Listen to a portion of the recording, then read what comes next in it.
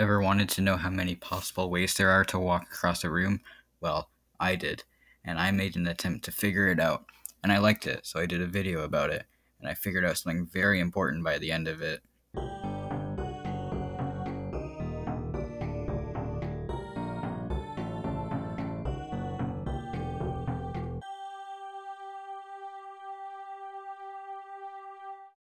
As it currently stands, this is a pretty ill-defined problem. It is not mathematically rigorous at all, and it relies on several factors, such as the size of the room. If I want to rigorously define this, it would be best to start with a related, simpler problem. Let's say the room is made of many squares, and we are trying to figure out how many possible ways there are to get from this square to that one while only moving to adjacent squares. To prevent there being an infinite amount of solutions due to the ability to simply cycle between two squares forever, I decided to limit the moves to just right and up. Going left or down would be pretty counterproductive anyway. I will now attempt to figure out the amount of solutions to smaller rectangles, such as these. Notice that this is equivalent to finding the amount of ways to reach a specific square on the large rectangle. So there is only one way to reach the one here, which is done by moving right. The same thing with this one here. But this one has two possible solutions, this one and this one. Now, this one on the side also only has one possible solution.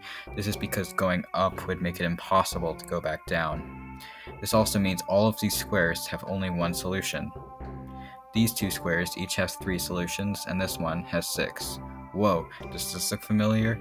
Yep, it's the exact same as this triangle, you know, the one where every number is the sum of the two numbers above that also defines the coefficients of expanded exponentiated binomials. It has a few different names, but in the English-speaking world it's usually called Pascal's triangle, and we can fill out every single square by simply following Pascal's triangle.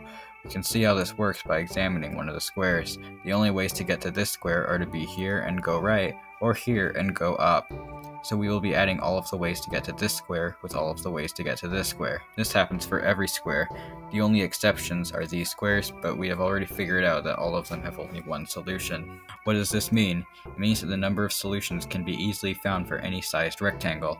All you need to do is create Pascal's triangle on the squares until you reach the other corner. And there we go.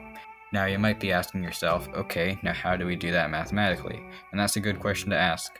This method only gives a general idea. In the next section, we will figure out how to do it more mathematically by creating a function with 2 inputs corresponding to the dimensions of the rectangle, which will output the number of solutions.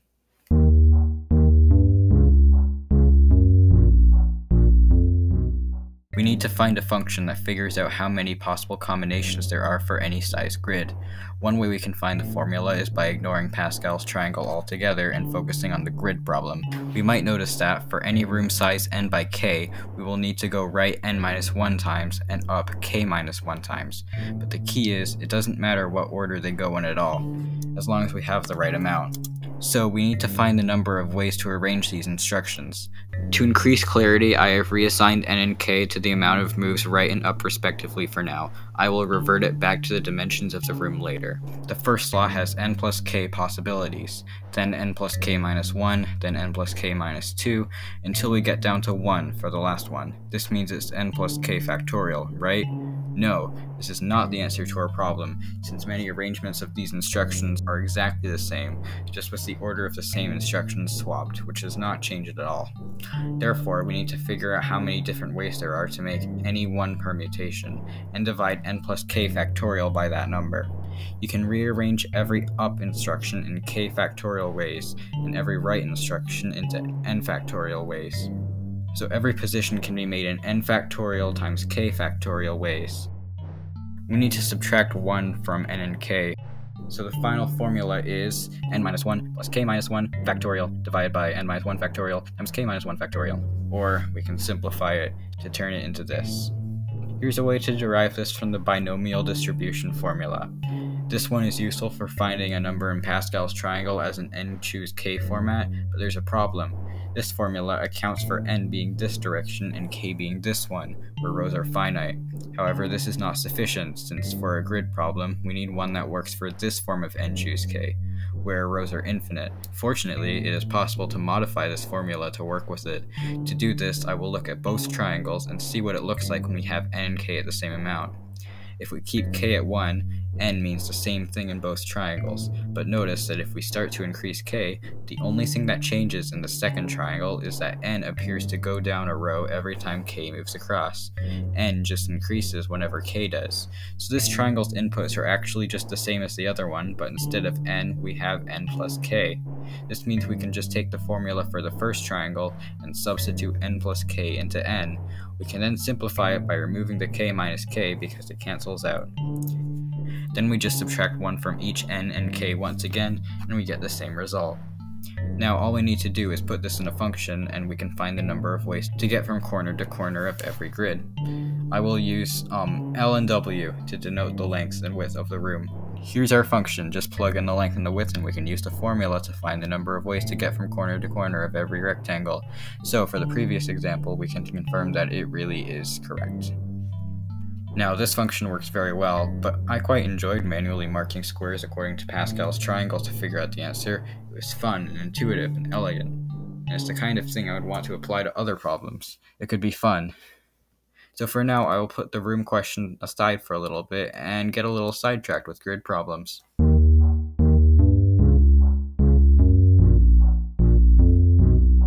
The first thing we could do to make a problem is simply add a thing such as a wall here, for example. This will prevent you from continuing the triangle in this direction, so the result will be different. This one can be traversed in this many different ways, but if you notice, this section is inaccessible, so we're basically just doing this shape instead. We can even do more complicated shapes, such as this one, or this one. For this one, I have allowed you to change your pool of directions when you reach this place. This is basically the same thing as putting two rectangles together, though. So to improve this one, I have added two different holes here, which makes things more interesting. Hey, how about this? We can have a hexagonal grid and allow these three directions, and we can still have it work with a finite number of solutions, although some solutions are faster than others. Oh look, a circular version. I don't know if there's a logical way to get this one to work, but I can certainly use my intuition to figure it out. Okay, it might be better if we start in the center and work our way outwards to the circumference, and now we have a better sense of direction when making our diagram. But honestly, at this point, I think I'm getting too sidetracked on these puzzles. I was trying to figure out how many ways there are to walk across a rectangular room. You know, the original problem that I said at the start of the video. Now I need to mathematically define the new problem, and I think I know how I'm going to do that.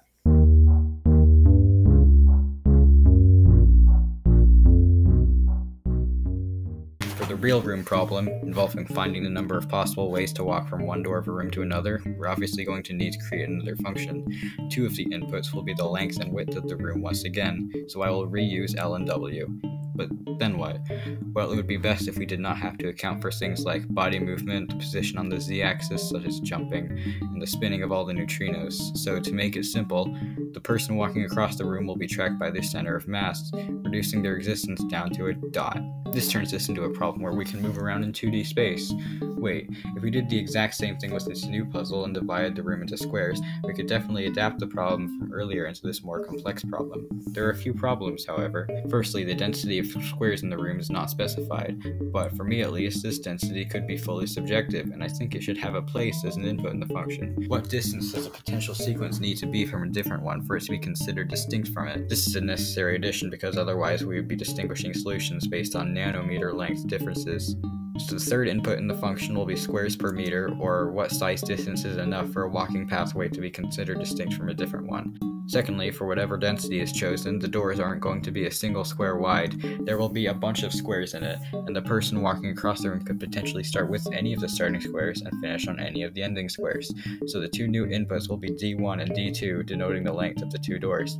In some rooms, such as this one, this part of the room is impossible to reach, and entering this part of the room would make it impossible to reach the other door, which means we could shorten our viewpoint to exclude those. There are multiple ways to do this, but I will redefine the width variable as vertical distance between the furthest ends of the two doors from each other. There's only one more input I want to add to the function. You see, a person cannot actually get their center of mass all the way to a wall, since a human's body has thickness. This means something like this route is not possible if the person is the size of this yellow circle, since then all of these yellow squares cannot be accessed by its center of mass.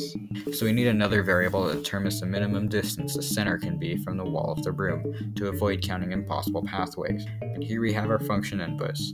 Now all we need to do is implement all of these into our grid formula from before, so we can calculate how many ways there are to walk across any room.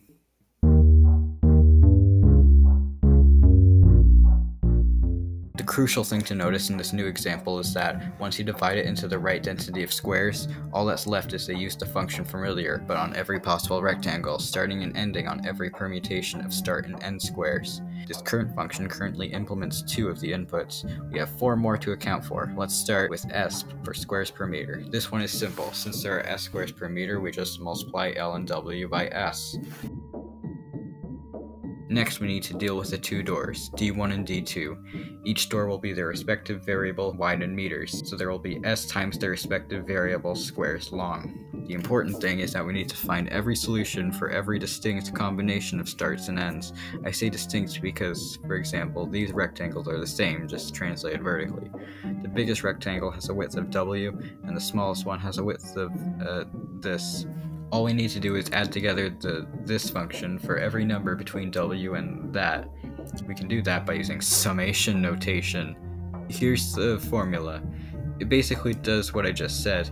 We have a variable, j, that goes from that to sw, and adds together all possible variants of this operation for every value of j. Now all we need to implement is the t, or thickness variable. This one will effectively make both the doors and the rooms slightly smaller. There is a distance of t on both sides of this that are inaccessible, essentially making both L and W 2t smaller. We will have to multiply 2t by s to make it compatible with squares. This changes the formula to this. I've simply added minus 2st to each mention of L and W. We also need to do this for the doors. However, the doors are only st shorter, since one section has already been dealt with by the change we did to W, so we only need to deal with one of the sides. This means we can just subtract 2st from the bottom of a sigma. Then we can simplify this. Here is the final function to figure out how many ways there are to walk across a room. There's just one small problem. This formula is so ugly and inelegant. If we ignore the fact that it could probably be simplified by somebody who is better at mathematics than I am, it simply has too much going on in it. There are too many variables, and nobody would want to actually calculate this thing. And this allows me to see the issues with the actual problem itself. It was meant to be realistic with the doors and the thickness variables, but doesn't even allow you to go left, as well as the fact that the answer changes based on personal preference. I much preferred the original grid problem because it was more robust and rigorous, it had a very simple and nice formula, elegant proofs of said formula, and even created the sidetrack journey from before. Not to mention that it can be useful for other problems, such as the amount of ways for a ball to fall through a pachinko machine, or finding the kth number in the nth figure series. I don't like this room problem, which brings us to